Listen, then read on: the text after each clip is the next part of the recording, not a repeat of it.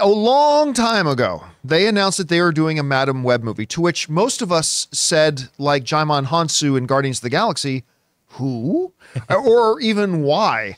Why are you doing a Madam Web? I mean, it's literally a third or fourth level side character here and there in the comics and whatnot, but a lot of said who. Now, I admit that when we started hearing whispers about a year ago that it was going to kind of have a bit of a Terminator theme to it, about time travel, somebody trying to stop what somebody's going to become and all that kind of stuff, and they released some of the first production pictures, I kind of went, you know what, that could be interesting. That could be interesting. So finally today, with the movie coming out, I believe in February, they dropped the first trailer. I have a couple of thoughts about it. First, in general, I liked it. Don't get me wrong, it's not making me jump up and down and go, oh my God, this is the greatest trailer. I, in general, liked it because it kind of did confirm those reports that we had heard last year that there was going to kind of have a Terminator theme to it and all that kind of stuff. And it definitely had that kind of a feel. And the whole idea, the motif is not a brand new thing. We've seen it done before, but this motif of somebody being able to go back and try something again, and then embracing, you know, destiny. I love that you got Adam Scott in there because I love him. I really do like Dakota Johnson. I think she's quite a good actress, even though she hasn't always been in the best stuff. So I like her a lot. So overall, I enjoyed it. I thought it was good. But there's something that concerns me. And it's only a momentary thing. But it concerns me, like, if you as a studio, and I get it, they probably got a third-party marketing company to make the trailer. I get that. But you got to view it and kind of approve it. And if you as a studio couldn't tell that he was with my mother when she was in the Amazon studying spiders. You didn't buy that? By the way, I just said it with more passion and drama than it is in the trailer. I'm like, if you are a studio and you're watching that trailer and you don't recognize that, wow, that sounded bad. And that sounded like a class project of making a short film with the new class video camera. Well, I mean, he was hunting lions and he got bit by a giant lion. Yeah. Now he is Craven. But I mean, like the woodenness of the sound of the dialogue. And not in all of it, some of it sounded perfectly fine, but there's a good chunk of this trailer that the dialogue and the narration sounded just pure wooden to me. And I'm like, if that's what you're putting forward as your best representation to sell people on the movie, it makes me a little bit nervous. And maybe I'm being nervous for nothing. Maybe it'll be perfectly fine once it plays out in the context of the movie. I understand that and I accept that. In general, I liked what I saw. Has it made me super more excited for the movie?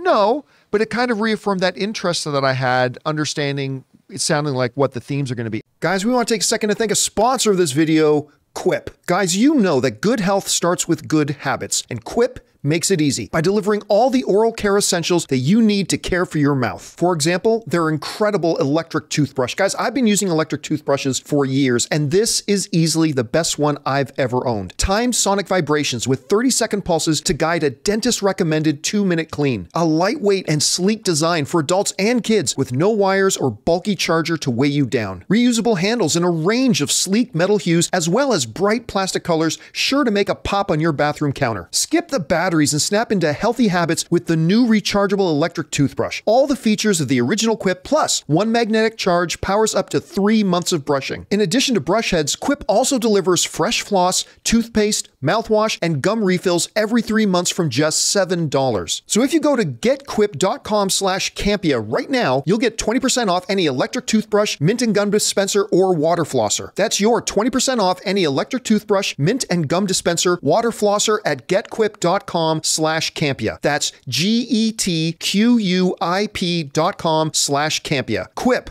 the good habits company. Anyway, Rob, you had a chance finally to watch the trailer. And we didn't talk about this beforehand, but no. What did you think about the trailer? Pros and cons. Well, you know, I mean, obviously I will retire the joke about there's a Madam Web movie. What? There's a Madam Web? No more. Jonathan took That joke is, if there's such a thing as a played out joke, that is the one played out joke. 18 months on the show. in the making. But I think yes, I was actually intrigued by this because, you know, when we heard what the movie was actually about, I was like, I'm intrigued. That sounds interesting. The time travel element. They're bringing in different elements of the Madam Web character from the comics, which I think is intriguing. Like you, I'm wondering why do this movie. I still don't think they did I thought this trailer was confusing from the standpoint of, is this a Spider-Man movie? It's called Madam Web, but how is this going to be? It's really weird that Sony is making these Kraven, Venom, now Madam Web, these Spider-Verse movies, but they don't do it. I mean, it looks like Spider-Man's in this movie, at least the Iron Spider. I mean, the people that know the comics know that that's not the case, but other than that, John, I'm intrigued. I really like Dakota Johnson a great deal since I saw her in The Social Network when she was in the one scene with Justin Timberlake. I find her very appealing both when she appears on talk shows and on the movie screen. And I thought this movie, the trailer at least, looked good in the sense that it made me want, it did what a trailer did. For a movie I thought did not exist and couldn't remember it existed, now I'll not forget it. I'm interested. I want to see it. Can I just say, though, that, and it sounds really nitpicky, and it is, but, and I don't know if this is the right term. I'm going to try to sound smart here, but it's almost a Pavlovian response for me. There's a color palette that Sony uses in this Spider-Verse, right? Yeah. Of whether it be Kraven, whether it be Morbius. It wasn't so much in Venom, and I think that's why maybe Venom kind of worked more for me. But, and now with Madam Web, that when I see this color palette, I just get this like response of, I don't think I'm going to like this. This looks cheesy to me.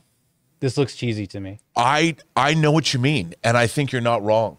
Because you know what? It's more of a, would you consider it more of a comic booky color palette as opposed to taking place in the real world? Yeah, exactly. It's almost a little too saturated. Yes. And it feels like, oh, is this made for TV or something? So like, okay, we were just kind of like, Ray and I were comparing that with Captain Marvel, because at the beginning of Captain Marvel trailer, she says like, I've been getting these visions or whatever, and we are kind of making fun of the similarities. But I was like, but look, even in Captain Marvel, this looks cinematic, and the color palette looks more believable.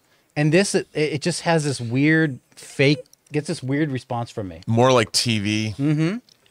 Yep. So what, if you had to give a list of things that were like pros or cons of it, like what would you say are some pros, things that worked for you in the trailer, some things that didn't? Well, I think the idea of what's happening to her specifically is interesting. The idea that, you know, once again, you've got this gaggle of characters that are all intertwined. We all live in the same apartment building. I'm like, okay, that could be intriguing within the story itself. Or at least two of the characters do. Well, yeah, at least two of the characters. But in the trailer, I'm like, it's like you were saying, it seems a little convoluted and a little like I'm intrigued by her story, getting unstuck in time, like Happy Death Day, and somebody have to repeat that storyline, repeating and having fate and understanding you can go. That's interesting to me. But there was definitely a lot going on in this trailer that I thought was confusing overall.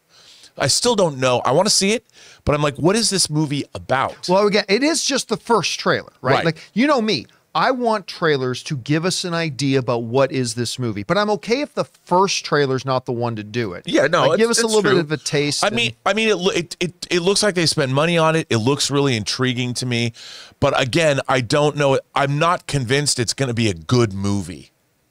Yeah, I mean, here's one of the interesting things.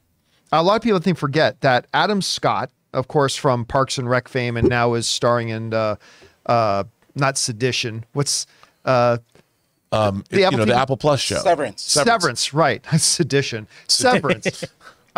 He's playing Ben Parker. Is his character. Is Ben Parker. And Emma Roberts is playing Mary Parker. So, like, that's where when we heard about the Terminator angle, and then we found out who the characters that they were playing, we're left to wonder, is this about somebody trying to stop the birth of Spider-Man, or like, again, going very much to the whole Terminator motif. So I don't know. We'll see. Thematically, the trailer works for me. Yeah. Execution, I have some concerns with how wooden some of the dialogue sounded. So is this going to be the next Morbius, or is this going to be the next Venom? I don't know. So hopefully it's going to be more like the next Venom. But you know what? I'm excited to see it. As of right now, I'm looking forward to it. So we'll see how we feel after we see trailers 2 and trailers 3, if we still feel that way. Hey guys, thanks so much for watching this video. Make sure you like the video, leave a comment, and subscribe to our channel. And don't forget, we have a daily podcast called the John Campea Show podcast, available on Apple Podcasts, Spotify, or your favorite podcasting app of choice. Go and subscribe to it today so it'll be there when you need it.